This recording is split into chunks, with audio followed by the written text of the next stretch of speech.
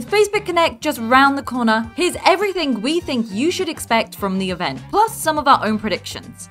Everything we touch on today will be linked below in the description. First up, we think Oculus Quest Pro will be officially shown, which we saw possible leaks of just this week.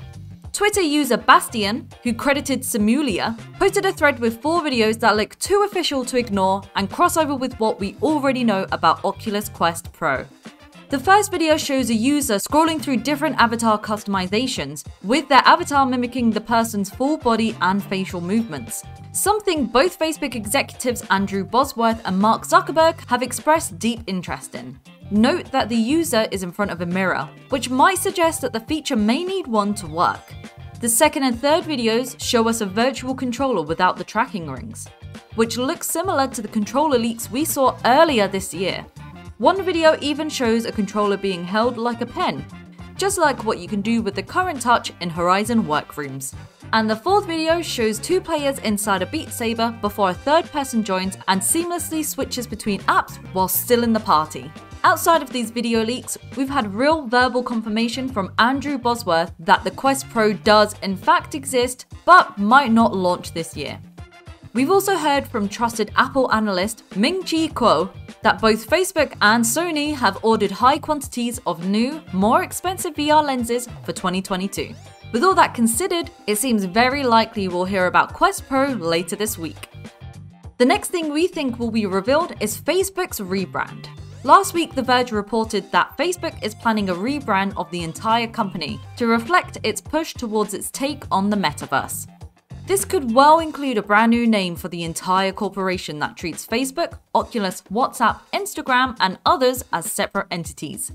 If there's any truth to the report, where else better to confirm it than at Connect? No one knows exactly what Facebook's new name could be, but we've seen bets taken on Meta, Connect, and Horizon. Speaking of Horizon, we're likely to see at least some sort of update on Facebook's growing library of social apps that fall under that banner. We're still waiting on a full release of the long-delayed and recently renamed Horizon Worlds, while the company launched its VR productivity app Horizon Workrooms earlier this summer. We could hear release details for Worlds then, or we might hear about new apps that could carry the Horizon label.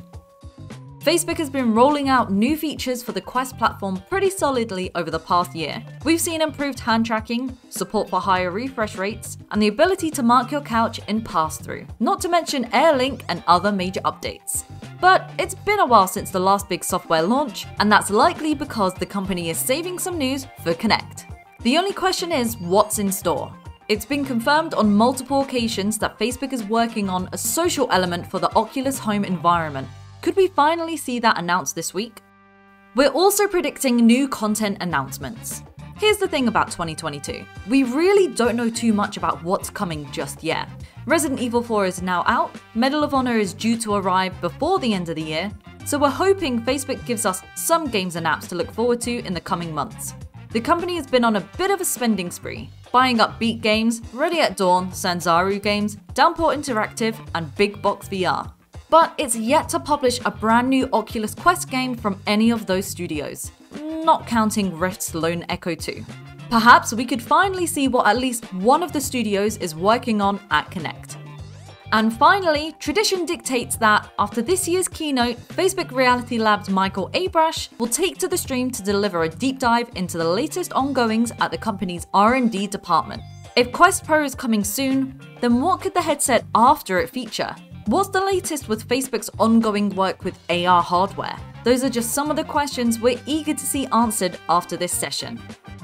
So, what are your predictions for Facebook Connect? Let us know down below, and head over to UploadVR.com to read up on everything we've touched on today.